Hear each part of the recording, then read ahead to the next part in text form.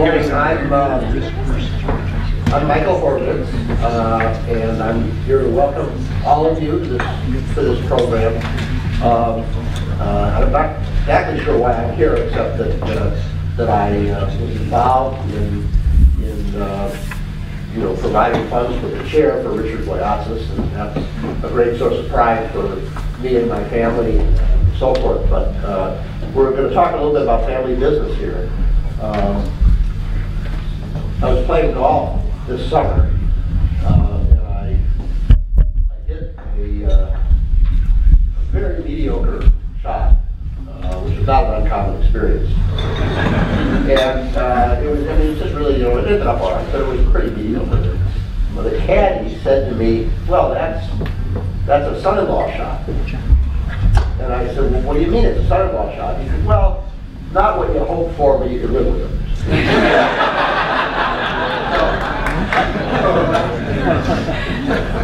That made me think of a story. And the story is about a man who owns a family business. He owns a business. And his daughter is getting married. He would like to entice his son-in-law, his future son-in-law, to come into his business. Now, if Kathy Overbeke were telling the story, you'd be enticing his daughter to come into the business.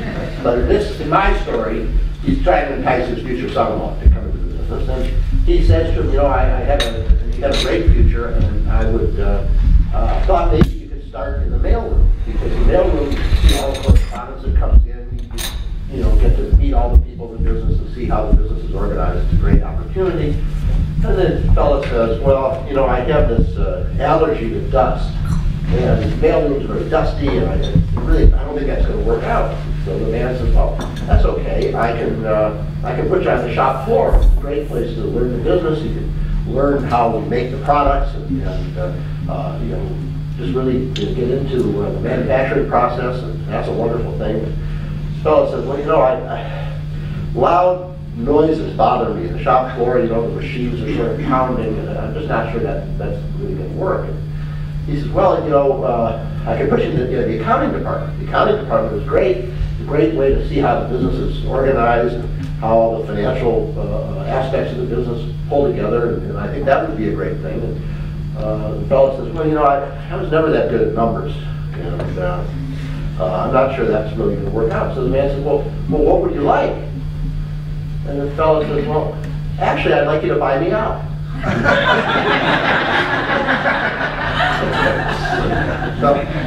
So that's the story of family business, right? So I was asked to talk a little bit about what our concept was, why it was that we were interested in family business, and why we created a chair, a professorship in family business here at the Weatherhead School. And the primary reason for that is, well, first of all, we had a family business. We no longer do. We sold the business now, 25 years ago. And it was a result of some disagreements in families, which I'm sure none of you here has any knowledge of or experience with. But we found it to be a very difficult experience, and we know the anecdotal evidence that very few family businesses make it past the first generation, and even fewer make it past the second generation. There's a lot of conversation about that, we felt that there was a need for some serious academic research in the area of family business. The study of family business, in many ways, had been, and still is, confined to anecdotes, seminars, week-long programs that you go someplace and they talk about family business and people tell stories about their families and so forth. But there hasn't been a lot of serious academic research in the area of family business. And so our vision, which has been partially, but I have to say not fully realized, is that we could get the study of family business into the mainstream, the core curriculum of some significant academic institutions. where the research would be not anecdotal, but really based on empirical evidence. And there are a lot of questions about family business where the answers are sort of taken on faith, but we don't really know what the impact of these things are. For example, do outside directors really help family businesses survive? That's an interesting question. How do you compensate non-family members in a business where there's a limit to how far they can go in the business, where the family is really in control? How do you compensate family members of differing abilities or different responsibilities in the business? What works and what doesn't work?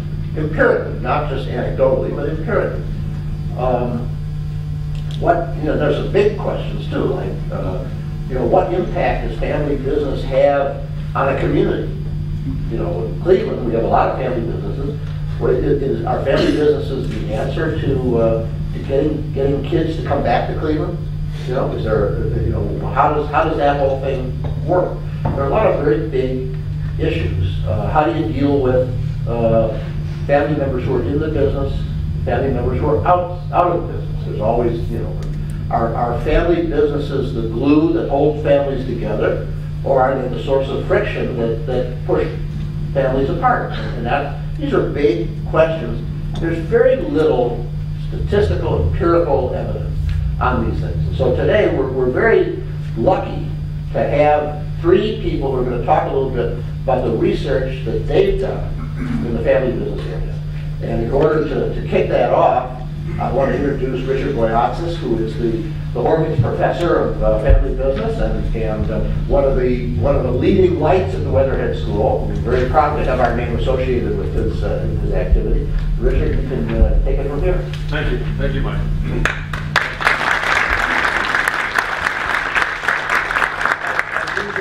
Michael is being very humble.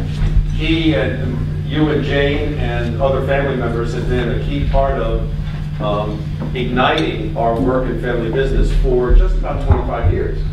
And I remember being involved in some of those flight programs that we had. During the first era of the work in the 90s, we created a lot of development programs. It was really in the aughts that you, Michael, and Peter Kuhn, and helping with run the family's intent through the foundation, really came to us and said, we really need to go beyond the developmental part of it. It's back to the research. So I'm glad that we have moved, and in university scale, we've moved really fast. 25 years is really fast in university timeline. We're used to moving at glacial speeds. But anyway, so what is it about family business? A family business is probably the most elemental form of enterprise. And when you stop and think about it, at its best, it has all the great features of private enterprise. You have the passion and the commitment. You've got your name on the products and services. You've got the luxury of taking a long-term perspective. You've got the insight to be able to work with your customers and the community. At its worst, it's Peyton Place and Dallas writ large. Because family businesses, although I believe are the most natural form of enterprise, and I personally think a lot of the troubles we have today in businesses started during the 50s and 60s when we started converting a lot of private ownership to publicly traded firms. So I actually don't think publicly traded is good for the businesses. It's good for those of us investing in them, but it's not good for businesses. But family business has all of the problems of running a business, as you well know, and all the problems of a family. With all of the, quite literally, the history of sex and violence at times, the history of prejudice, the history of parent-child intense either liking or loving or hating that goes on, and then all of the potential rivalries as you get to the second, third, fourth, fifth generation. That means the process of studying this is kind of scholar's nightmare. And in fact, what we have today are three leading lights. I've been involved in family business in the field for about 25 years. Personally, was involved in several family businesses earlier in my life, in my wife's father's business. So I remember dealing with all of that stuff. But the dilemma is when you try to do research, you run into a wall. And the wall is called privacy. I was just in Greece visiting some family, and the government of Greece has ensured through their practices and policies that almost no one pays taxes of the people that owe taxes. Because the whole thing about under the table, the second set of books, cash transactions versus other things, I mean, if you ever go and study the actual economy of Greece, you find out that it makes what we do here look like kids' play. But what we do here is very significant. So to get research in which you're able to actually study what leads to a successful family business year after year, well, some of you might be publicly traded. Some of you might have outside investors, so you have to file various forms. But most family businesses don't. The only person who needs to see your books is the IRS and the state. And the question is, which set of books do you show them? Now, I'm not making out like everybody is trying to evade taxes, but there are all sorts of gray areas, as to whose car lease is put on, the expenses, who gets paid for doing what extra work, whose pension gets contributed to.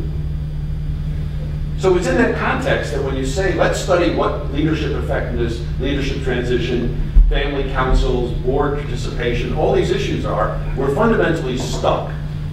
And that was the challenge that John Neff, who's going to be our first presenter, took up with his first round of doctoral studies that he did for his Doctor of Management program. The question was, if getting consistent financial data is so hard, and we're not sure that it's reliable, and we know not only is revenue sometimes adjusted, but profit is a lot through variations of work in process, and even employment numbers vary as to how credible it is depending on how you classify people.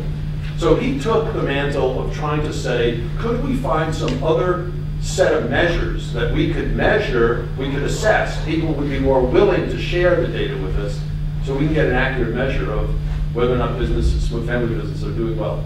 And John will share some of those insights in a moment. The second presentation, which Michael already alluded to, by Kathy Overbeke, addressed a perpetual problem, which Kathy is very gracious in the way she handles it. I'm a little less gracious. Kathy's topic was always, why don't daughters get the succession nod that their idiot brothers do? Or let's just say, often less competent brothers, or less eager to run the business. And Kathy's going to basically explain some of the dynamics of when it works, how it works. And that's the key. Because, again, this is simple demographics. We expand our pool for top leadership by 50% if you open it up to the women in the family. And although everybody in every family likes to say, well, you treat all your children equally, excuse me, we're all still pretty sexist. And families very often, in terms of the multi-generational dynamics, as Kathy will talk about, have that degree of inherent sexism that they have to deal with. But when it's overcome, it's amazing. Then it leads to the third presentation by Steve Miller, who, while John and Kathy have also been leaders in their own family businesses, Steve had the awesome responsibility to be the CEO of one of the largest family businesses, actually the largest ongoing estate and foundation, the Vanderbilt estate in Asheville for 30 years. And now teaches family business at the University of North Carolina, Chapel Hill. And Steve took on, as he got into our doctoral program, the mantle of saying, okay, leadership is really key. You know, I see it all the time with all the students and all the family business I deal with. I watched it. How do we develop leaders? And what are the dynamics in family businesses that make leadership development different than elsewhere? Because no matter how you cut it, inside a family, there is the benefit of more caring, and then there is the negative of all the history. You know, remembering what Johnny did when he was 7, you know, all those kinds of things. So those are the 3 presentations we're going to hear. I would doubt that anything that you're about to hear will be shocking. Research very often is one of those things that we end up saying after we get the results, we say, well, that was common sense. The difference is that it's not common practice. And that's what we're about to explore. So in the midst of many of us worrying, and the things that keep us up at night have to do with financial transactions, stability of the capital structure, estate issues, what really, as you're about to see, drives a family business is vision. So it's going to be some of these things that we sometimes refer to as softer issues. Personally, I think they're harder to deal with. But you're about to understand how these are the issues that really make or break family businesses. So with that, John.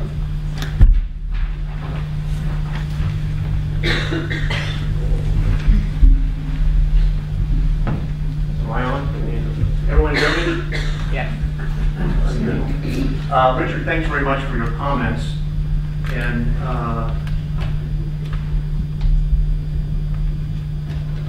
to start us off, one of the things I've learned in my few years here at the Weatherhead School and in the DM program, that usually following Richard Boyatzis' talk only ensures that everyone's awake when you start. So let's get right to it, and you guys can do me a big favor to make sure I'm on time. Steve, you are the man. Thank you. Okay. As Richard said, my name is John Neff. I am a DM program graduate, and didn't quite get enough of that, so I'm back in the PhD track, which is kind of a new development here at the Weatherhead School. Here we go. Just a quick overview of what we're going to talk about today. My research focused in on what I call an effective family business culture. As Richard mentioned, one of my ideas and curiosities about family businesses, what is it about the organization of a family business that makes them successful? And as we'll see, after a lot of discussions and number crunching and whatnot, came up with 5 factors that seem to be very important in the financial success of the family businesses I studied. We'll go into some of the meaning of the terms, but I also put out here to the right of each of them a more general term. Shared vision being really the direction the organization is headed. Confidence in management really, I think, for me, boils down to belief in the organization that you're going to be able to achieve this vision, that you have the capabilities and so on. Learning agenda is really about development, not just personal, but as an organization. Role clarity about your work responsibilities, pretty straightforward, I think. And because we're talking about family businesses, family cohesion is one aspect that seemed to be also very important, as you might imagine. Again, not necessarily earth-shattering, but we'll then kind of get into some of the details. Just to give you 30 seconds of background, this is my family business about 24 years ago. I love this picture because it has pretty much the whole family at that point in time, all at one place at one time, even though it was a long time ago, on the occasion of our company's 30th anniversary. You gotta love the 80s glasses. The other thing I really love about this picture, my great Aunt Hazel. she was old when I knew her as a young man. She turned 99 this summer. Lives in Sun City. She's the CEO? No. Yeah, we got past that, but anyway. But again, as Richard mentioned, family businesses are everywhere around the world. They're very important in terms of employment, economic activity, and so on. And you don't see a lot of them. However, you do see a few now and then. And those of you that know about the Duck Dynasty reality show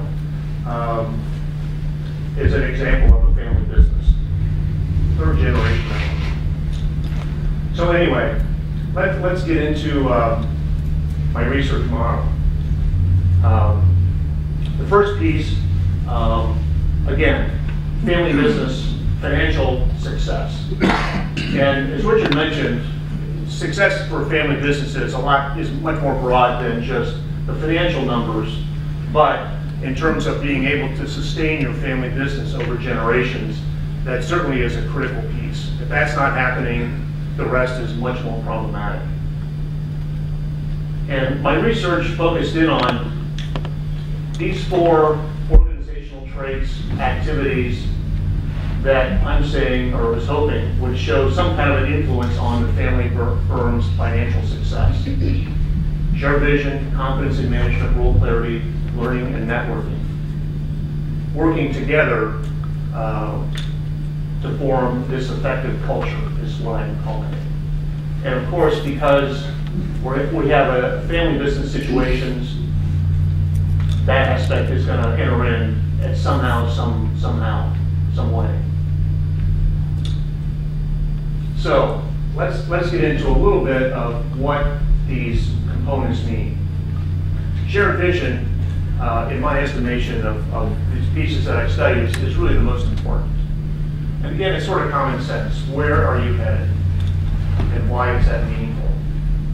But again, it's much more than just what you might hear in business articles and press and so on, that vision is about having a piece of paper, a vision statement. Not it in the least. What I'm referring to when I say shared vision really is that both leaders and followers in the organization are not only aware of what this vision is, but it's personally meaningful to them. That it's engaging and inspiring, a reason why they come to work. And importantly, helps guide action when situations are ambiguous.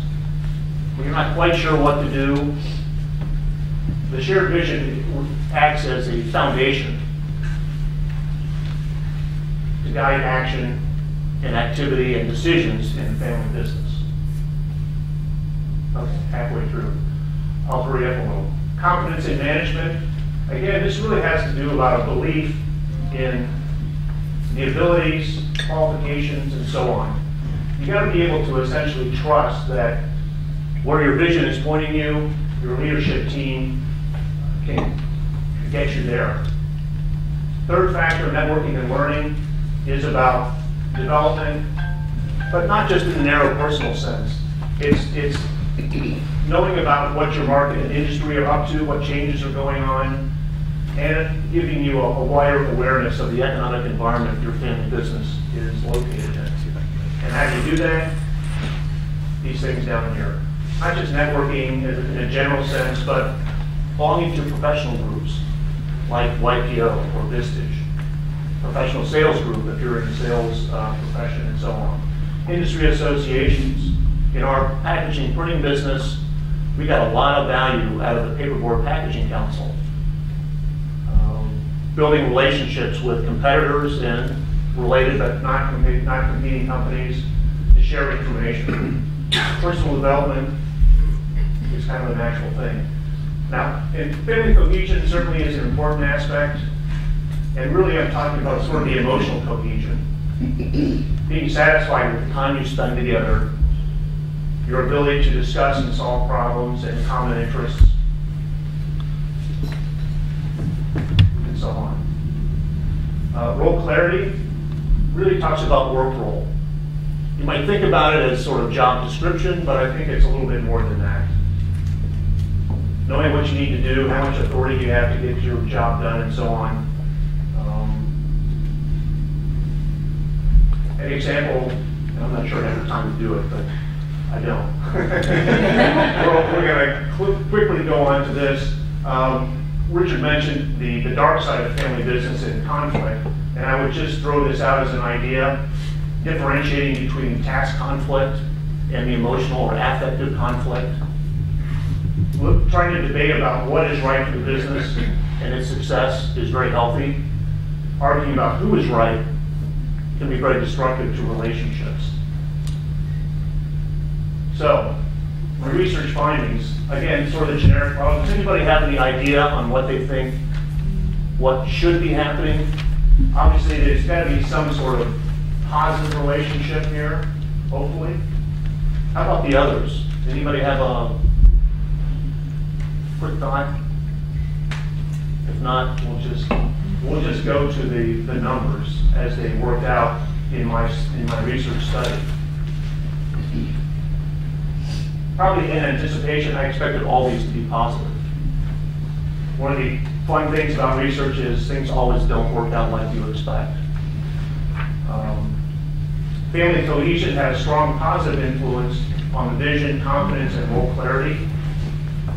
My effective family business culture idea had a very strong and predictive impact on family firm financial performance. Role clarity was kind of a surprise. But in thinking about that, in a small business, too much role clarity might not be the best idea.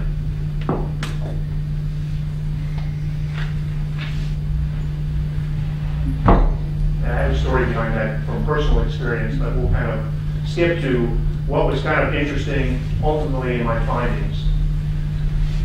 In trying to understand that negative effect of role clarity, also looked at the combined influence of family cohesion and role clarity, and found that in situations where the role clarity was low, the solid line here, we found that higher family functionality actually led to a better,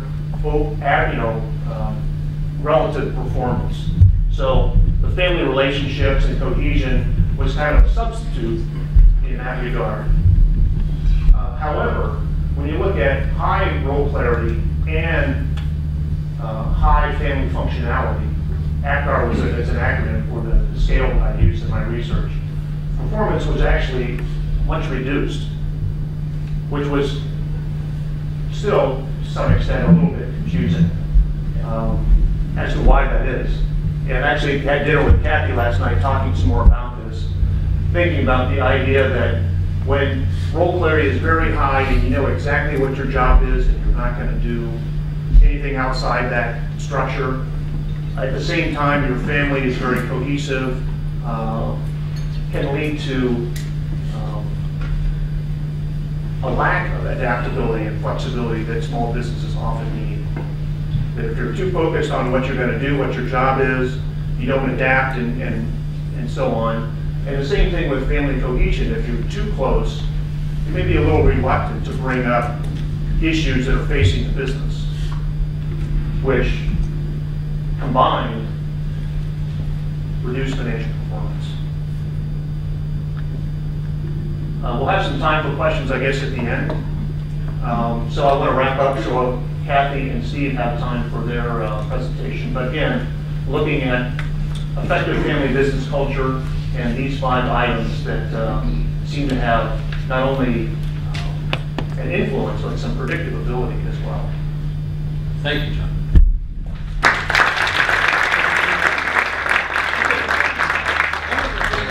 To point out is that very often when we're feeling that somebody isn't performing the way they should, we assume that what we need to do is get more clarity. So we spend time trying to be more explicit. What are your goals? What are your duties? What are your responsibilities? John's data suggests that although that might be useful, it may distract you from helping them to understand the meaning. Why are these duties important? And the real issues that are motivational factors.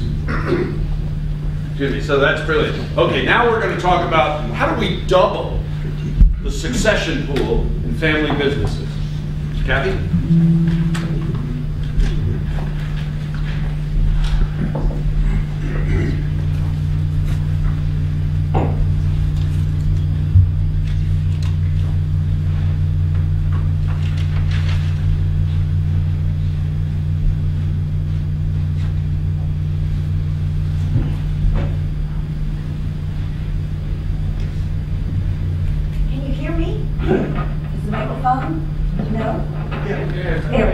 Okay.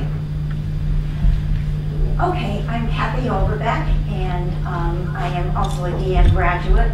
And upon graduation, I started a family business consulting practice, which I call GPS, Generation Planning Strategies for Family Business Renewal. And I want to first thank Richard and Michael for not only their insights that you offered at the beginning, but for all the work that you have done to help family businesses. But I do need to make a disclaimer. As Richard mentioned something about idiot brothers. Not all brothers are idiots. And in fact, I have two brothers, two wonderful brothers, and they are definitely not idiots. So before we start Brent, did you hear that? Before we start to talk about the Trumps and the Hefners, I want to talk about a family business owner from the 16th century.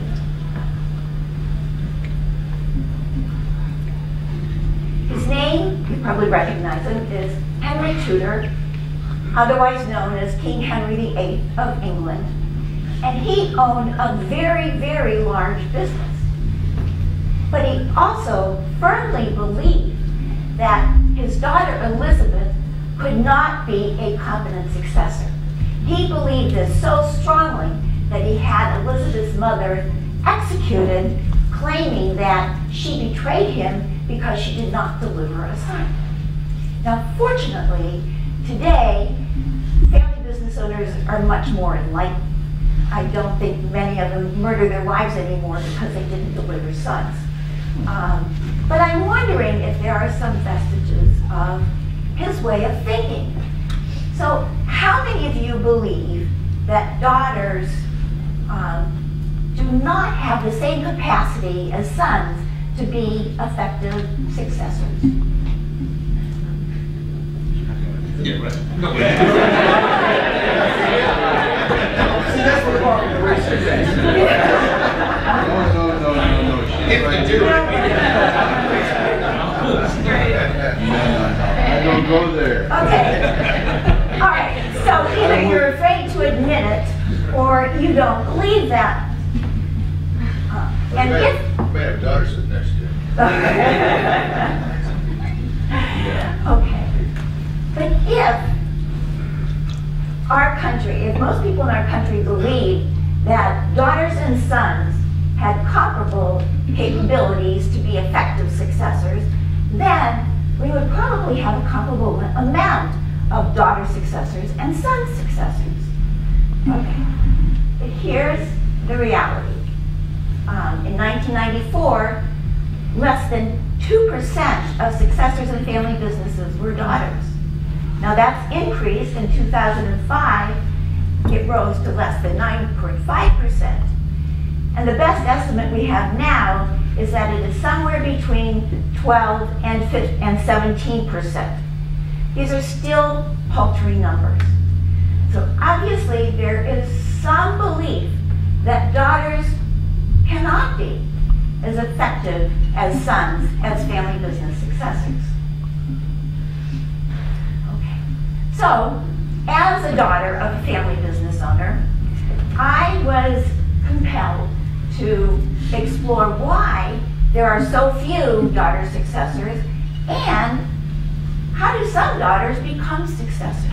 How do they surmount whatever barriers there are? So I conducted 2 empirical studies. The first one was qualitative or interview-based, and the second one was a quantitative study where I tested my findings from the first study. So the first study, the qualitative study, revealed that gender norms create a sort of supply and demand effect that diminishes the number of daughter successors. So daughter successors are not in high demand.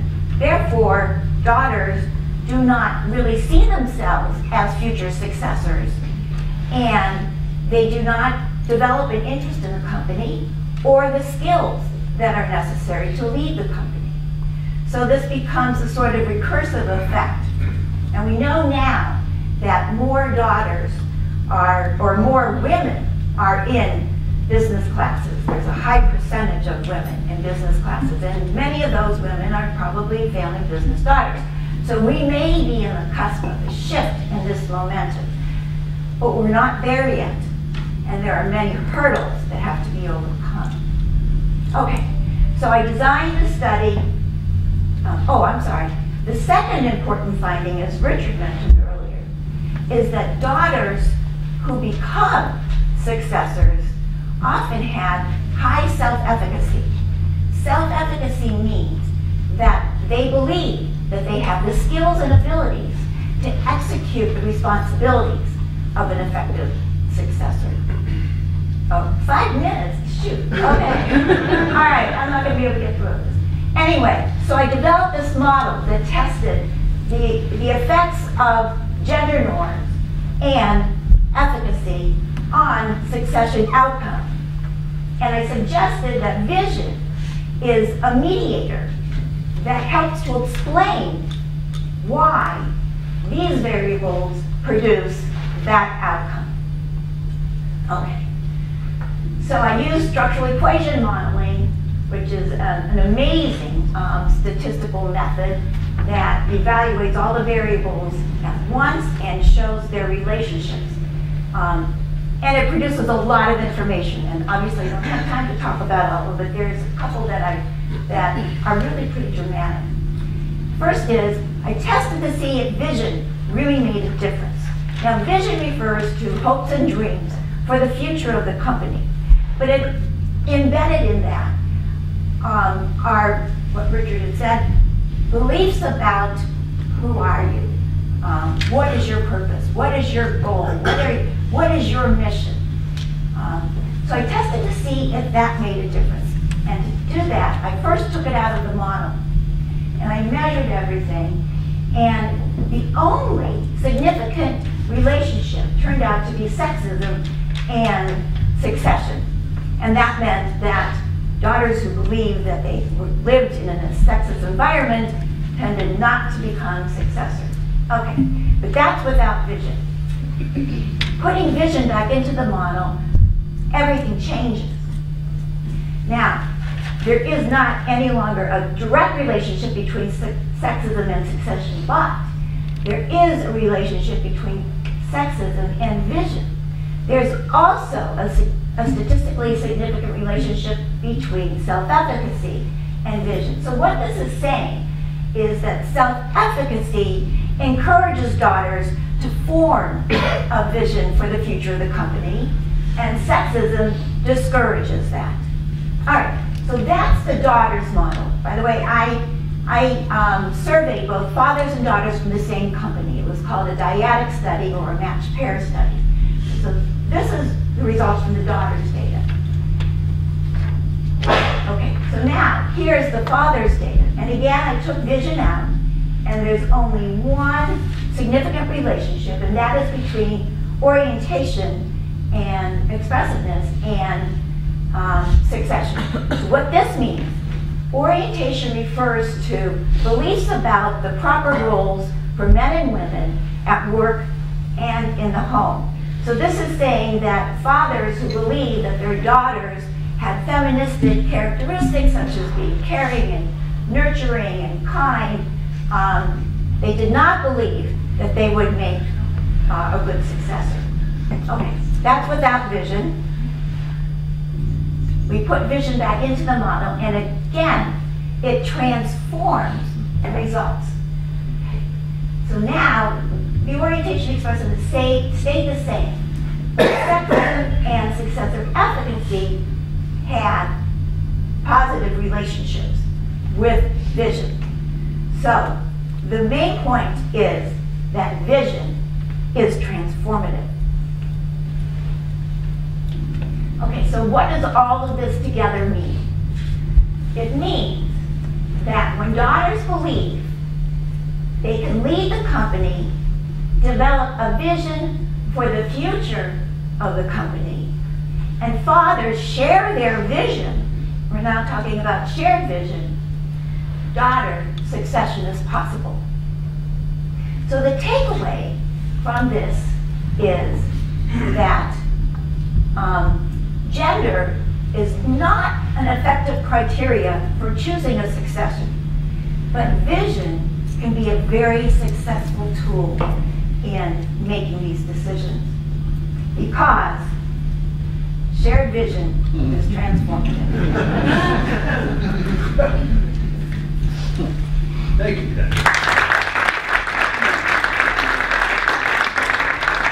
The theme that Kathy came up with around the power of personal vision, several years later, after Kathy's transformative research came out, was shown by Kathy Buse in her PhD thesis here to predict why certain women stay in technical fields.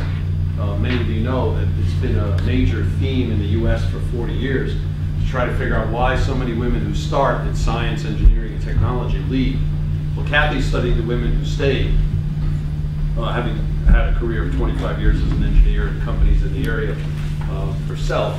And she found that this issue of having a personal vision was the single greatest driver of that kind of career commitment. So we're starting to see a pattern around the importance of one's sense of purpose and meaning. On top of that, one of the things I wanted to say is that John's research and Kathy's, having been completed 2 years ago, ends up being quite in demand. They've been asked to present at conferences in the US, in Hamburg, and at a wide variety of family business conferences. And in fact, every time they submit a paper to a journal, it gets accepted. So we're starting to see some. I just want to throw in a pitch. My first study, my qualitative study, was just published in the Journal for Family Business Strategy. Great. Okay. Good. So what we're seeing is a buildup of that. Steve's at a slightly different stage. He's still in the thick of it, in the middle of the research, but has one set of findings and is now converting it and collecting the data for the empirical set.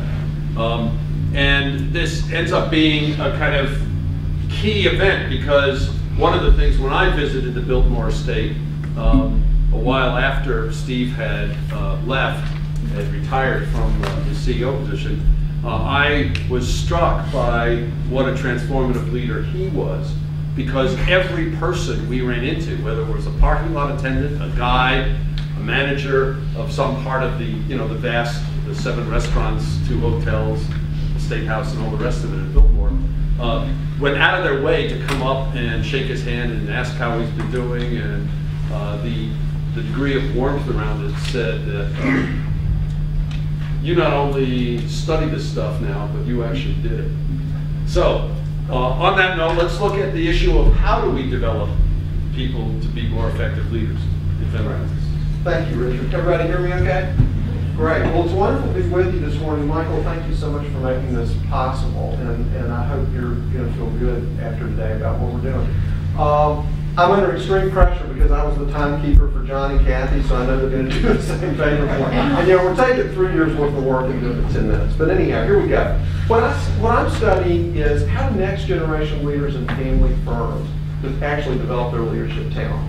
I talked to some of you before the conference began, before the presentation began, about the low survival rate for family businesses. Here are the numbers on that. About a third from first to second, about 12% from second to third, about 4% from third to fourth. But if you really study it, those numbers are not a whole lot different than they are for publicly held companies that get bought out or merged, or those kind of things. So, if you have a family business and your objective is to sell it, that's great. Nothing wrong with that, right? But if your objective is to continue as a multi-generational family business and you're not able to because you didn't plan things right, then that's a tragedy. So that's one of the things that really motivates our work. the other thing we wanted to do is exactly what Michael talked about. We get a lot of advice from family business consultants about things to do to help our next generation leaders develop their talent, and they're pretty commonsensical, sound pretty good. You know, we'll get some outside experience, you know, have a variety of experiences within the family firm, get an MBA. All those are probably good things to advise next generation leaders to do, but what my research showed was it's not just doing those things, it was the nature of the experience that made all the difference in the world. In other words, you can move your next generation leader around the firm to get into different departments, but if they don't have the right kind of experience in doing that, it doesn't make any difference. As a matter of fact, it may be detrimental. That's the bottom line. Here are the three circles that you guys have probably seen the model, the three systems that interact in a family business. That's where all the issues come from. And most family businesses spend a lot of time on making sure the ownership's right, making sure that our estate tax planning is well done, but stop on the other two circles. So that's what Kathy and John and I are really studying. What happens in the family, what happens in the business. So here's a quote that came out of the qualitative research. John and Kathy showed you a combination of their qualitative and quantitative results. I'm going to show you the results of my qualitative. I'm in the middle of my quantitative, and y'all are going to help me with that for the days of it, I hope. But here's an interesting quote I got from a non-family executive for a very financially successful firm in Canada. Huge firm, GM couldn't make a car without them. And the non-family executive who worked with him for about 30 years said this about the owner, who was the dad, and also had two nephews in the firm, who was a brilliant engineer.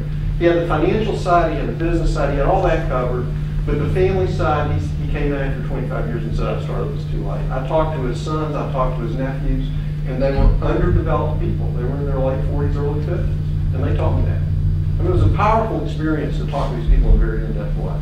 So the question that I've already said the research question is, what factors really help next generation leaders develop as effective leaders? So my research sample was 37 privately held family businesses all over the United States and in Canada. I did very in-depth interviews. They were usually an hour and a half, sometimes 2 hours in length. I had 1,200 pages of transcripts, read through those 5 times, and coded them. It was really an interesting process. Oh, the important thing about that too, in each family business, I interviewed the family CEO, another family member who was in a leadership position, and a non-family executive. And that was important because those people have different perspectives on what goes on in the family business. So that was a very important part of the design of the study. Another important thing is we only coded for behaviors. You know, it's kind of like Kathy asking me a question about, well, what do you think about thought? Well, you know, nobody would admit to that, right? So all we coded for in this research were behaviors, things that people told us in the interviews that were descriptions of what they did, not what they said. If somebody got off on a tangent about what their philosophies were, we ignored that. So what did they really do? That was very important. So here's the model that I came up with that reflects the most important findings. A lot of findings in the study, but this is the bottom line.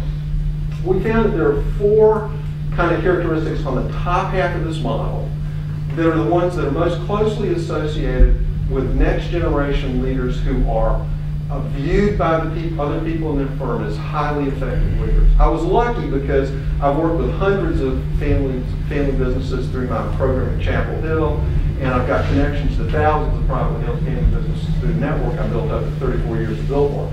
So I was able to get people in my network to nominate family businesses to participate in the study because they said that family's done a really great job of next generation leadership development. This other family's not done such a good job. So I had a very clearly bifurcated kind of sample for this. The ones that were nominated for having highly effective leaders had these 4 characteristics. They had leaders up there at the top that were high in emotional and social intelligence competence. That came through in the stories that they told me. And as you know, Richard's one of the leaders in that movement in our country, which is getting more and more traction, but it showed up very clearly. The other thing that showed up was that in the kinds of experiences that the next generation leaders had who were most effective, they had real responsibility and accountability. They told me a lot about successes. They also told me a lot about failures. But the buck stopped with them. They had to fix it. I can tell you a million stories about that, but they were not shielded from the risks of failure, or they were not shielded from being held accountable. Very important. They also, on the right side of the top part of the model here, they also tend to engage in personal reflection. For example, if they told me a story about a success or a failure that they had, I probed for that. You know, what you do with it. It's kind of like when you make a failure, Do you make it again? Or do you think, and these people thought about it. They isolated themselves in some way to think about what they learned from there. And then on the left side of the top part of the model, they often told me about early leadership learning experiences. They might have been the editor of the school newspaper or the captain of the track team or something like that. Something early in their career that kind of began to help them view themselves as leaders and to begin to develop leadership skills very early. So those are the things that help them develop what we're calling authentic leadership talent. Top half of the model. Bottom half of the model. Two most important things. Down here on the bottom, being shielded from risk or consequences of failure. I'll show you a quote in a minute. The more poorly developed leaders were often put into positions, they were family members, they were often put in positions by the senior generation, they were purposely put in positions where they could not fail. We're going to put them in a position where they could not fail. I'll show you a quote. That's not helpful. It's very detrimental. On the bottom here was a family environment characterized by unresolved conflict. Every family business leader that I talked to, every family has conflicts, right? My family, your family, everybody. It was how they dealt with the conflict that makes the difference. Did they allow the conflict to continue? One story a young woman told me was, well, my dad and my uncle used to stand out in the hallway and argue with each other, and everybody in the office could hear it, and it was embarrassing. And this went on for 20 years. And it affected her development as a leader. She told me lots of evidence of that. Other families talked about serious conflict, but they told me about the process they went through to resolve it. We talked about it, we got somebody to help us, we did whatever we had to do, but they resolved the conflict. So conflict's not the issue, it's what we do with the conflict. And then also down here, the motivations for a next generation leader joining the family firm is very powerful. If they join the family firm because they told me it fit with their values, it fit with their vision for their own life, what they wanted to do with a career, they were passionate about it, they tended to develop into excellent leaders. If they told me, as some did, well, in my family, it's expected that I go into the family business. It was obligatory. They felt an obligation to go into work for the family business. Or sometimes they told me, you know, I make a lot of money, I could never make that much money working for someone else. I'm doing it because of my last name. Those were negatively associated with being able to develop leadership talent. And then finally, being promoted to leadership positions for which they're not qualified, nepotism. They told me about it. I had leaders tell me, well, I'm not really qualified for this position, but they gave it to me because of who I am. And then, I covered them all. Okay, so those are the basic things that I found in this particular model. Here's some things that kind of, how much time have I? Oh, good, okay. So, here's some quotes that I thought represent those a little bit, just a couple of them. Because I think that risk or consequences of failure, that was one of the really big findings. This is a big deal. So, below average leader, in a family firm that I've talked to, this was the non-family executive, says one of the criteria that his father and I had defined was that whoever, talking about the next gens, came into the business could not fail. Actually told the non-family executive, I want you to give my son a job where he cannot fail. And I probed for that. I said, well, was that because he didn't want him to get hurt, he loved him? Oh no, it didn't have anything to do with that. He didn't want his reputation sullied in the community. And when I talked to the son, he was I'm sorry to say this, but he was an underdeveloped person. And that was the sad thing. He was an underdeveloped person. And that was, to me, more important than what happened in the business. The business was successful because they hired lots of good people. An above average leader in my study, this is what a non-family executive said about him. Well, they're innovative, talking about all the family members in the business. They're quick and public about telling you that it's okay to fail. You need to be out there trying, because if you didn't fail, you wouldn't be trying anything particularly new. Now those family leaders, there's one guy in this family that people would walk off the edge of a cliff for. He was that good. I had people tell me. Emotional and social intelligence, an above average leader. I think through time I understood that each individual has a different way that they need to be managed. They would like to be managed. They have different motivations. Great leader. People would follow him to the end of the earth. A below average leader, this is what somebody said about him, he just chews them up and spits them out, and I'm amazed that people continue to work for him. Very dramatic. Very dramatic difference. Now, next step. How much time I got? A minute. I'll do it. So here's my appeal to you. Unlike Kathy and John, I'm just now entering the quantitative phase of my study. The qualitative gives us a lot of interesting information. I'm trying to figure out if that's really generalizable to a larger population of family firms, and I need your help. So here's what we think happens. You heard John and Kathy talk a lot about this whole issue of family climate. I think that has a strong influence on all of these things. How the next generation leader develops or fails to develop emotional and social intelligence skills, the motivation for working in the family business, and how much responsibility and accountability they really are held responsible for as they grow up. Those things all affect what goes on in the family business itself, the climate of the family business itself. And my theory is that all those things wrapped up together affect the reputational leadership effectiveness of those leaders and how engaged those leaders are actually with their work and their career. The great leaders I talked to, man, it wasn't like work. You know, they loved what they're doing. The ones who went into the family business because they felt an obligation to it or because they could make more money there than somewhere else, they were not happy people. So they weren't very engaged. So you know what? Why not let them be an owner and let them go do what they want to do? That's what we expect to find. But I'll come back next year and tell you that happens. So I'm doing a study right now with 250 next generation leaders. It's a 15 to 20 minute survey. There are 3 versions of it: next generation leaders, other family leaders in business, and non-family leaders. So it mimics my qualitative research. Each person has 5 to 7 multi-raters, which are people who give us a reflection on their leadership practices. And I'm looking for 1,000 total surveys. I need your help. Lots of you are in family businesses, so everywhere I go, you know, Richard. If any of you would like to participate in this research and get the results, which I think will be valuable to you, please give me your card and your email. I'll send it to you. It doesn't take long. We'd love to have your participation. Great, thank you.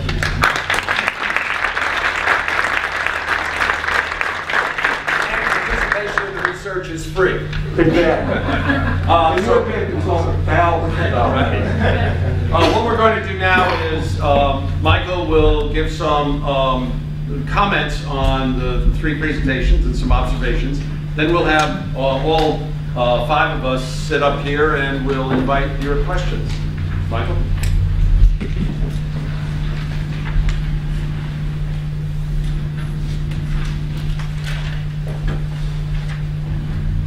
So I was glad to see Henry VIII up here.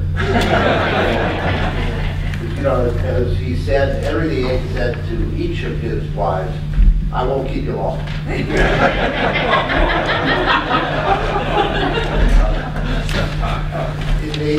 thing that impressed me, you know, very much about these 3 presentations is how much the vision thing dominates the discussion.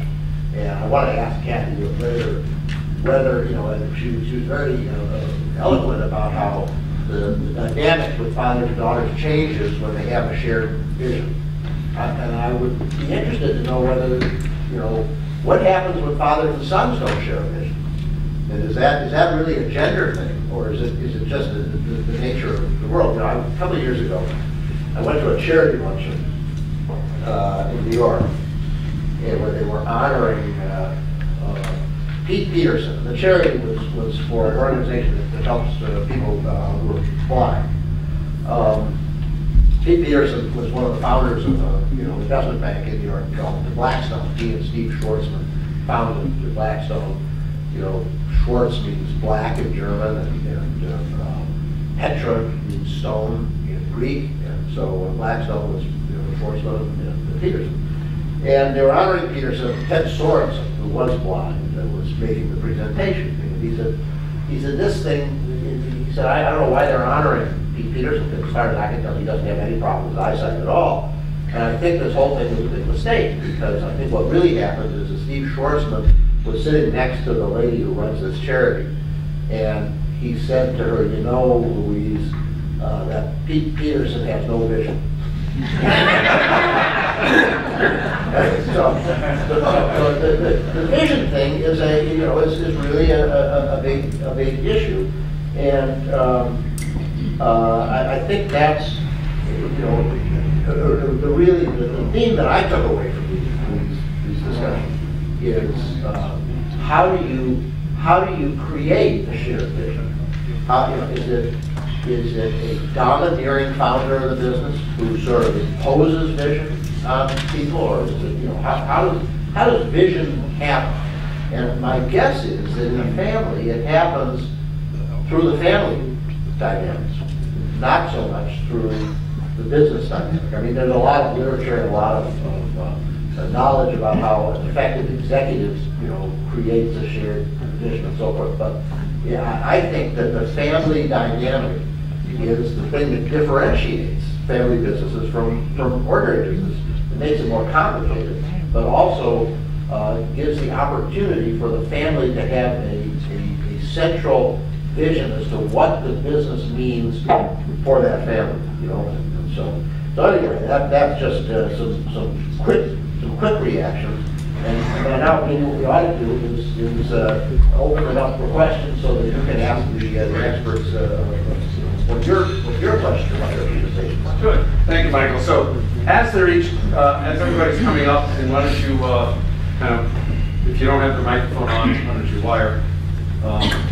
I'd just like to point out that in contrast to the legion of TV shows like Dallas, and it's that show family business dynamics to be insidious, there is one show currently on TV that actually does the opposite, and that's Blue Bloods. Tom Selleck, about the New York City Police Commissioner. And if you take their family business as New York City law enforcement, their Sunday dinner conversations are the kind of thing that is how shared vision gets created, shared meaning gets created. Shared vision is not the stuff of posters, it's the stuff of discussion and meaning. Okay, so we hope we've provoked some ideas, thoughts, any questions you have, opinions, stories. You want to volunteer for Steve's data? Please. Well, I'll say real quick, the shared vision in open communication, I'm second generation, my dad's CEO and president. When I joined the company in 2000, when I got there, it was, not an obligation, it was purely, we talked about it, said, hey, I'm interested.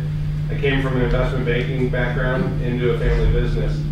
When I got there, I started looking at everything, and the first kind of vision, I went, uh-oh, how big is this thing? Where's this thing going? And so we talked about it, and then we kind of shifted to a second vision, and now we're kind of moving into a third vision, and our business has grown 300% since I've been there. Wow. So in this third vision, my dad and I were talking about it, and I was, just saying, well, I know that the plan is for me to be CEO, or that's the idea, but I said, I can see, we've got 3 or 4 paths. I can see a path here where the business could get so big and expand so quickly that it wouldn't be appropriate for me to be CEO. And in fact, it wouldn't be appropriate for you to be CEO, that we'd have to go and get a much higher capable person. Eventually I could probably reach that, but this thing happened faster than we anticipated. And his comment was, more or less through conversation, that was a shared vision, but he had reservations because I'm sure if he's thinking about it, he's thinking that would squelch me. And I think one of the takeaways is, knowingly or unknowingly, my father and I have a very good relationship. So it was very easy to bring out this issue of, is it a shared vision? And maybe it was, and now the vision, because as you grow your business, your opportunities can shrink or get bigger, that you have to communicate about it. Because I'm sure he was having those thoughts going, how am I going to have this conversation with my son that, wow, this might not be the final path. And so it's a shared vision. And now that fluidity of what we're thinking and how we're designing the organization looking 3 to 5 years out right now, we have, open communication about it, because we put on the table right away that, hey, yeah, I might not be the guy, which is fine because I own a lot of shares, and if this turns into $1 billion, I'm cool. But the idea, though, is that shared vision, its importance, but then it also latches on father, son, daughter, cousin, all the different ways families trade businesses, but ensuring that communication, and that has a lot to do with relationship. Right. So that's just anybody want to comment on Steve's? Well, just what Steve was just talking about. You sound like a lot of the better leaders that I've talked to in my research. You told stories like that. And one of the really important elements of the family climate thing in my model, which was a piece of John's where he talked about family cohesion. Open communication is one of the key elements in that. Cohesion, the extent to which the older generation exerts authority over the younger generation, things like that are very important. I think all three of us feel, and Richard too, that that dynamic is what either creates competitive advantage or competitive disadvantage. Well, let's be clear, it's hard. Open communication is hard because people, like your father, he was anticipating caring about your feelings in a way which he was not feeling comfortable just blurting out and talking about.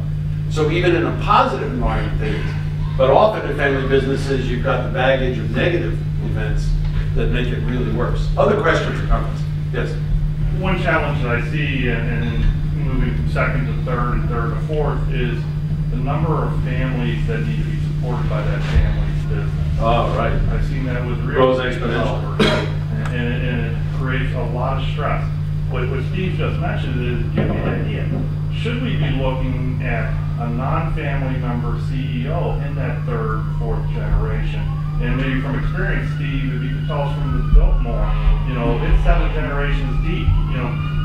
When and if did a non-family member come involved in that process? Well, that's an interesting story. In that particular family, there's actually a big split in the late 70s. I started working for them in 1974. And in 78, 2 brothers who were running the business, they actually split because they didn't share a common vision. I didn't realize back then I was learning about family business, but now looking back on it, But the brother that I ended up working with, they made it very clear that there would always be a family member at the top. I really wasn't the CEO. I was the next person. Okay. So thank you for that promotion. And it's interesting though because that worked because we talked about it, we're clear about it. But it does require certain. I went and had some psychological testing done to see could I do that. To see because it showed you could be the CEO or you can be the second person. Your personality is such that you can do either thing. But from a non-family executive perspective, it was very important because I had skills that his son didn't have. And his son had skills that I didn't have. But that was probably the key to the successful relationship, was because the competencies that we had were complementary. So that's when it goes smoothly. Right. Michael, you had some experiences. I think I spent 30 years practicing law, and a large part of my law practice was counseling family business, family members of business, families that had businesses where there was tension. And one of their few eternal themes that run through that. And one of the themes is this issue of family members who are in the business versus family members who aren't in the business, which is, I think, implicit in that question of how many families have to be supported by the business. And what you find are different perspectives. Frequently the fellow who's working in the business or the family members who are working in the business are saying, boy, I'm out there fighting the battle every day, and I've got these parasites who I'm supporting. And, why is it that out of every dollar that I earn for the business, 75 cents has to go to people who aren't working, right? And then you have the people who are outside the business saying, my brother inherited this business, he's a figurehead, and he doesn't have to do anything, and why is he getting the company condo in Florida and the company airplane and all these benefits, and I'm sitting here getting nothing out of the business, and he's using my capital, and he's not paying me anything, and every time I go talk to him, he says, well, the business can't afford to make any distributions to the family members, and you got to keep it all in the business and make it grow. This tension is very difficult to resolve, and the thing that resolves it is a common vision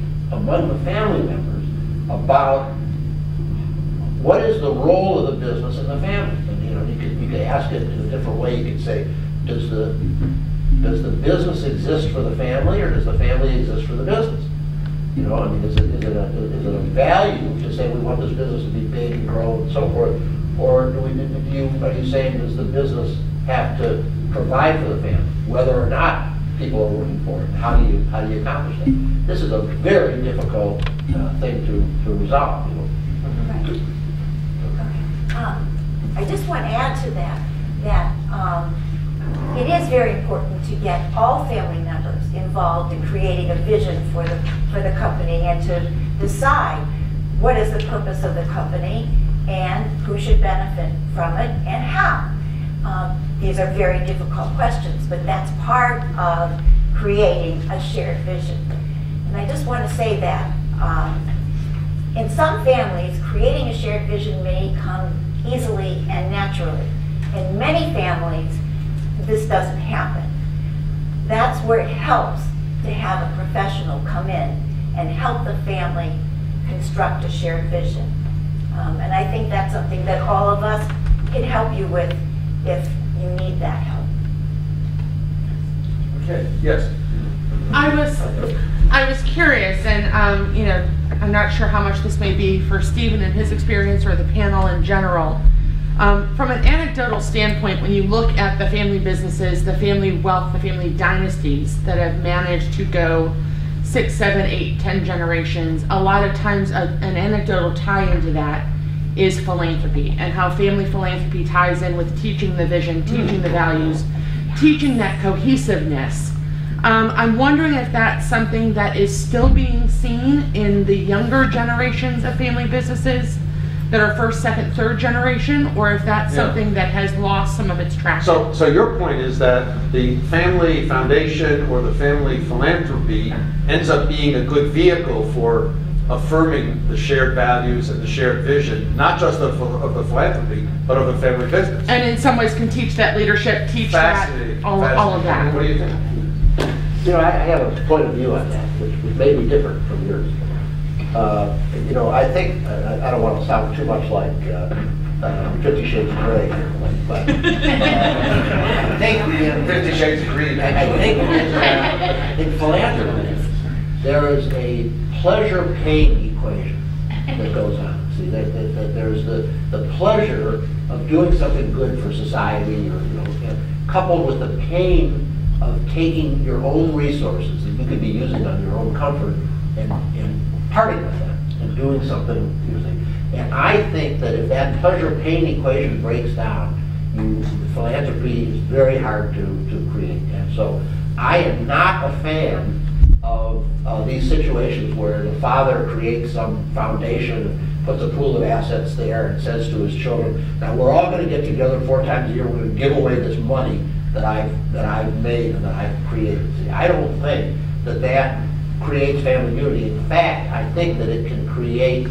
a lot of dissension. And a lot of kids, especially if they live around the country, and say, oh boy, we got to go into Cleveland this weekend and give away dad's money, and we're going to argue about it because he's got it, he knows already what he wants to do, and he just wants us to rubber stamp what he wants to do. So I think that dynamic, in theory, it sounds really, really good, but the other thing that happens is these kids become very entitled because every charity in the world is telling them that they're the smartest people in the world, they're great people, why don't you come on our board, and all this stuff. And it makes them feel entitled, so they don't deserve it. So the question that we often ask in a situation like this is, under what conditions could it work that way?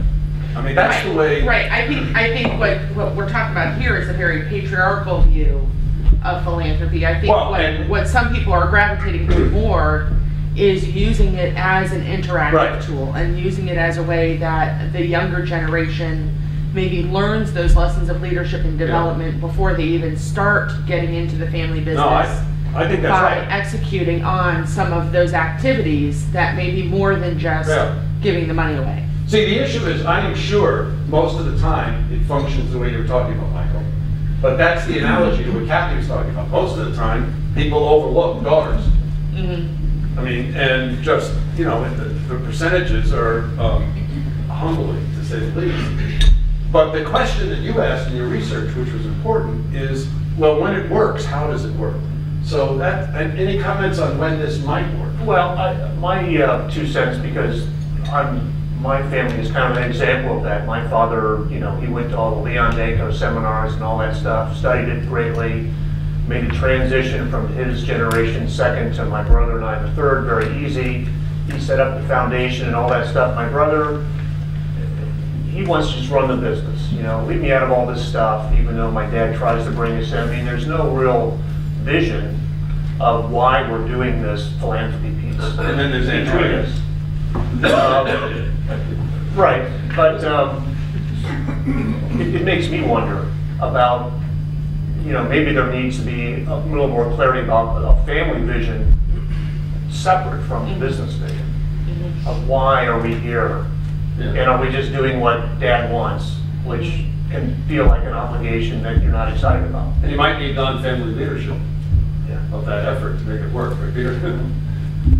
Just real quickly, because I think that's a very good point. I think to Michael's very good point, I think it's, my experience has been, we haven't done research on this, but my experience has been both with my students and with some of the other family firms I've worked with, that it's the same thing as it is for the business. Does the philanthropy bring the family together, or does it divide? It depends on how it's done.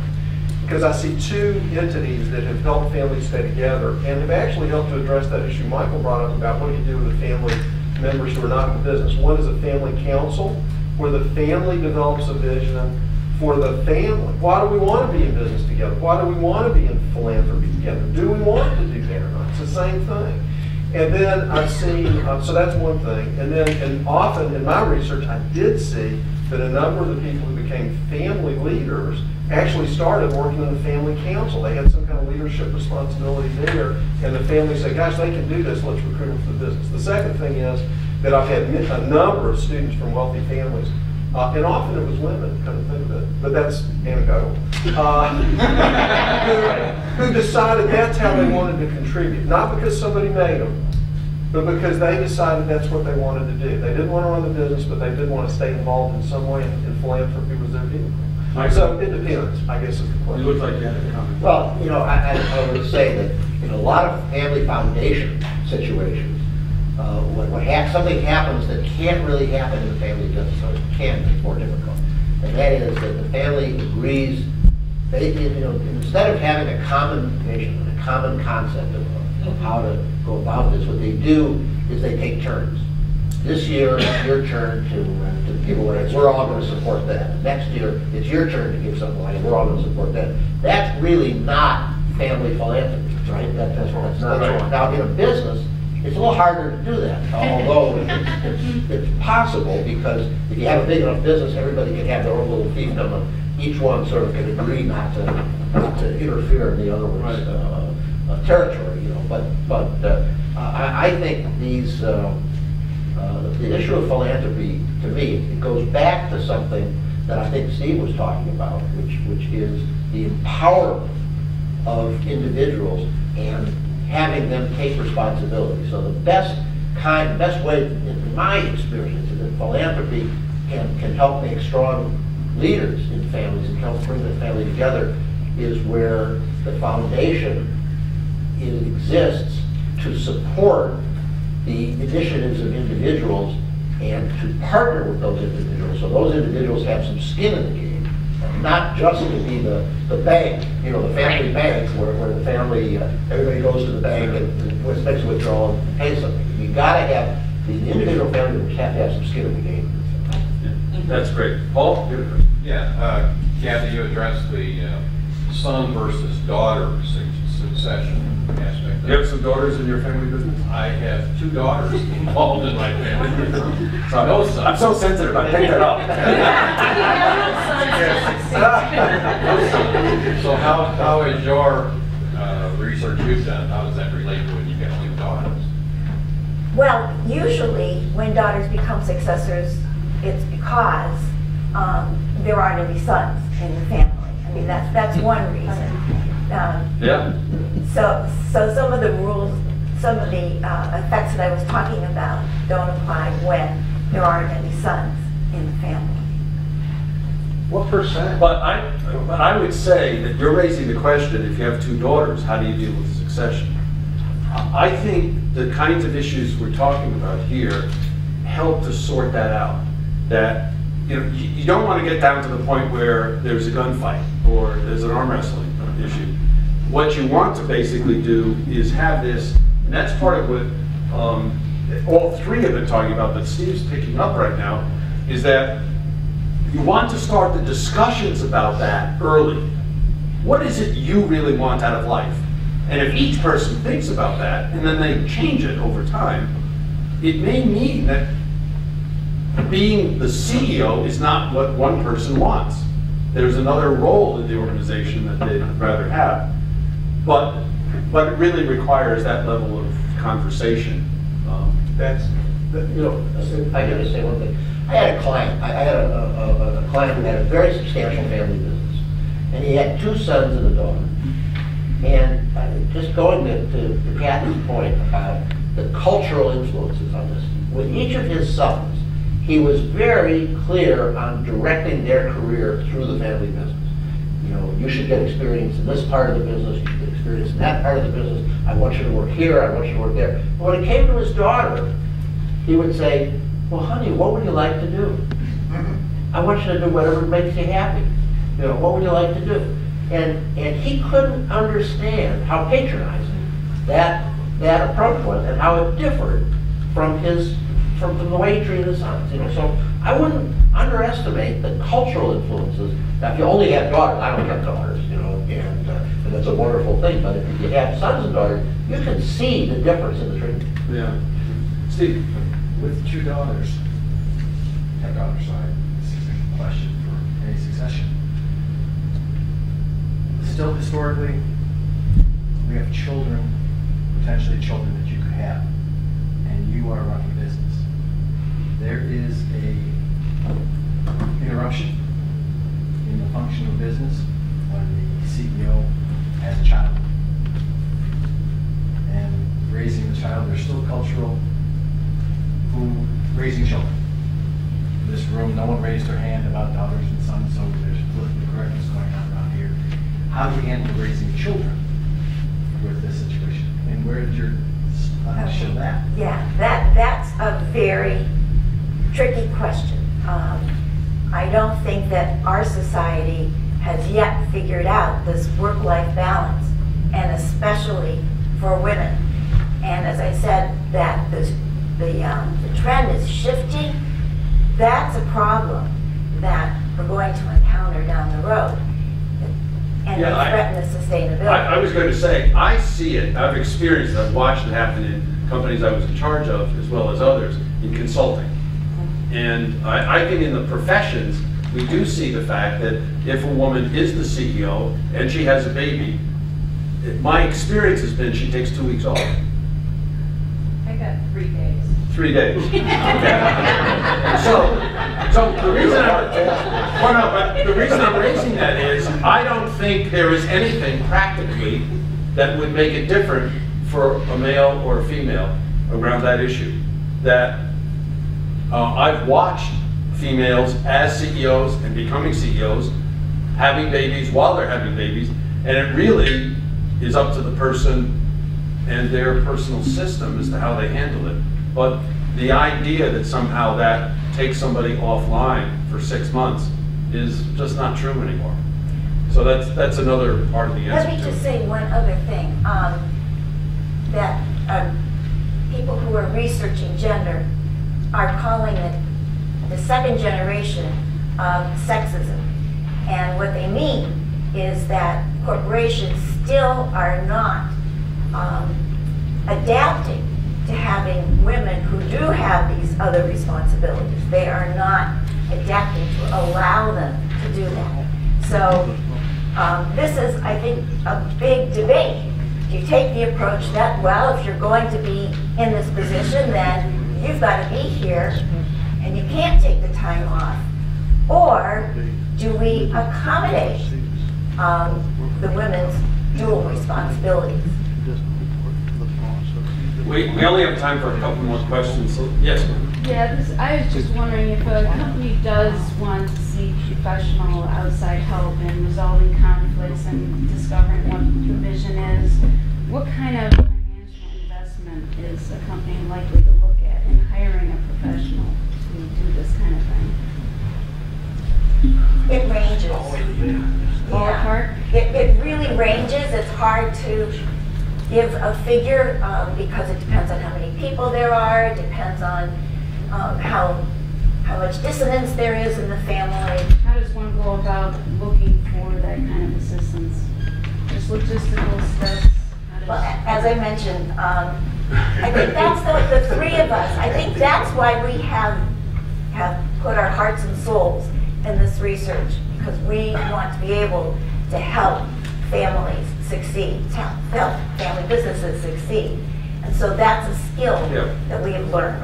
I would say the cost, to put a dollar on it, because I've often had to be in a position where people have asked me for that back when I was running consulting firms for privately held businesses. It could be anywhere from $10,000 to $500,000. It really depends on how big the effort is and how extensive and complicated it is. So the dollar amount could vary. How do you decide on it? The same way you decide to get your bathrooms redone at your house. I mean, you get a bunch of different bids, and you listen to the different approaches people have, and then you talk about somebody that you feel some resonance with, and you start with some benchmarks, you know, and then if it's not working, you get a divorce. Now, in terms of the actual resources, you know, certainly Kathy has a business here. She's available. Steve does some of it. John does some of it. Steve is now handing off a lot of his to another large company that works out of Chicago. That does a lot of family businesses. Because I try not to encourage the folks working on the research to do a lot of consulting while they're doing the research. Because we have to sleep. You know, right? You know, that's but I also think, I also think that the way you find a consultant is you talk to some peers, to some other people in family businesses. Who are you using? A lot of times people ask their lawyers or their accountants for referral information. Sometimes people end up calling me because there's family business and a title of my chair, and you know they're looking for some help. So I would say, you know, a lot of it's around that. I know Cozy has been influential in this area in helping people hook up with consultants. Can I say one thing about that? Yeah. You know, I used to do a lot of this stuff as a lawyer, and usually by the time people come to the lawyer, it's way too late for anything constructive to happen. But I wouldn't underestimate the importance of interviewing people, interviewing lots of people, because every time, it's like a marriage, you know, if you're finding a good consultant who's like, you gotta be on the same wavelength, and every time you talk to somebody, you learn something more about what you like and what you don't like. And I think referrals are important and all that, but I wouldn't just listen to somebody and then hire somebody. I would really interview a bunch of people and make a judgment about who you get along with the best and who's on the same wavelength. Right. I think that's the most important factor. I think that's a great point. Okay, last question. I'm sorry, but Stephen, I saw your numbers, and your study was family businesses with revenue of 100 million to whatever. You know, how does that transcend down to companies that, you know, family businesses that are 10 million and less? Yeah, I don't, you know, I can't answer that for sure. I'll have a better feel for that after I finish my quantitative study, because it's a much broader sample, and I'll be able to slice and dice the numbers a lot of different ways. The reason I picked that particular revenue level is that's kind of the sweet spot of a lot of family firms for these kinds of succession issues. They're big enough to be very complex, but they're not so big that they begin to act more like a public firm. So, but hopefully a year from now I'll be able to answer that question. But what I can tell you out of the family leadership development literature is my prediction is it's identical. That's what. Yeah. That Steve is only looking at that thing because, for a research perspective, he has to control some of the variables. So he's limiting the size. But research by a bunch of colleagues called Lessons from Experience, McCall, Lombardo, Morrison, back in '88, showed that regardless of the size of the organization, many of the things that Steve has been discovering and is now testing in the quantitative part happen in businesses that have 5 people in them. So I actually think the issues are the same, but we don't know that until we actually confirm it. I really appreciate your comments. I'm sorry a number of you have some comments that we can't address. I'd like to invite our Dean, Rob Whiting, for some closing comments.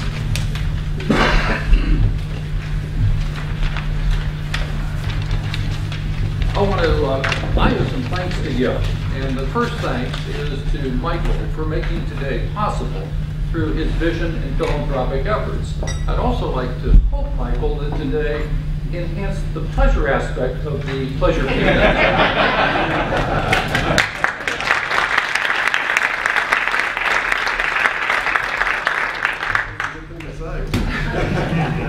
Richard Boyatzis has been, talking about vision and leadership, he has done it in so many ways for the school, our community, his field. I can't say I'm humbled every time I get a chance to work with Richard. By the way, for those of you who are looking for leadership and emotional intelligence, vision, the things that were touched on today, 2 days ago he started his second MOOC. That's the massive online course through Coursera. All of you are welcome to join me. His first round had 95,000 people. As of a few days ago, and I'm probably needing some updating, it was about 50,000 people. He has 150,000 alums. The university has 105. So Richard's making an impact. I strongly recommend you consider taking this program. Indeed, I'm going to try to do what I can myself to learn more about these issues. I'd like to especially thank our panelists and our audience. The panelists, thank you for bringing rigor and thinking, representing the school so very well.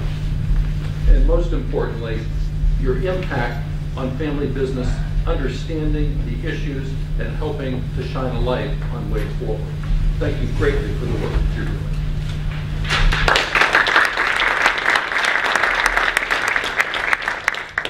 Richard put up some of the details on Coursera there if you would like to note those. The last thing I'd like to highlight is the teaching and learning mission of the Weatherhead School.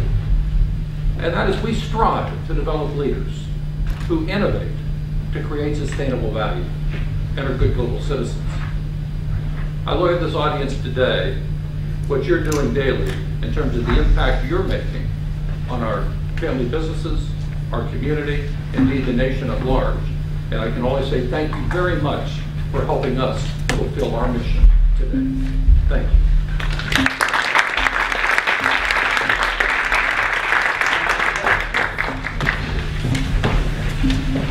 Okay, live long and prosper.